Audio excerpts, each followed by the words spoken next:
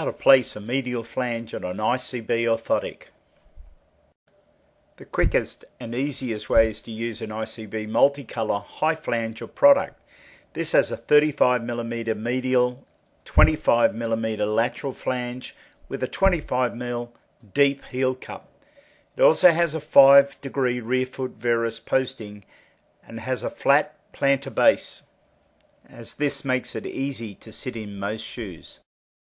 If this is not available, then contact your local ICB distributor to buy ready-made flanges.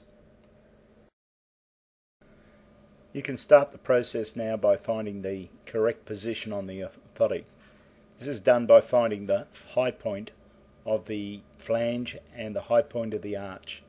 Now mark the attachment points for the pre-made flange. You can mark this out on the actual orthotic. Once this is done, you need to apply the glue, and you can either apply glue or use 3M tape, which is supplied with the flange, and then position the flange onto the actual orthotic using your attachment points. You need to apply pressure to ensure good adhesion, and check that there are no ridges or bumps that might irritate the patient's foot.